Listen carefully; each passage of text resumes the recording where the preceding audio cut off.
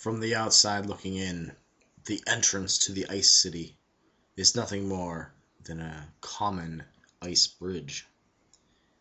But when inside, when you enter, looking out from within, you see the real world. This illusionary entrance has kept many strangers from coming to our kingdom.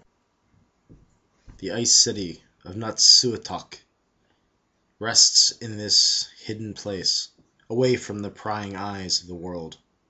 Here we scrape out a meager existence. We survive. We craft what we can and steal what we can't. In our temples to the god Unnuar, we bring sacrifices and gifts to the god of the night and the stars, the one who hides his face in the day, but he has his messengers, the walrus.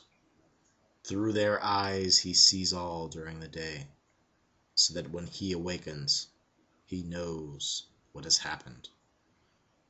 None of these creatures should be slain. They are sacred.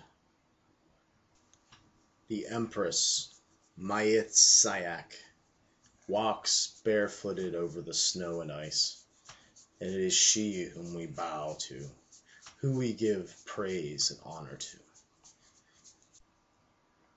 The great and honorable Empress Maitsiak is walked around the Ice City by her retainers, for you see she cannot open her eyes, for all who fall under her gaze are turned into ice.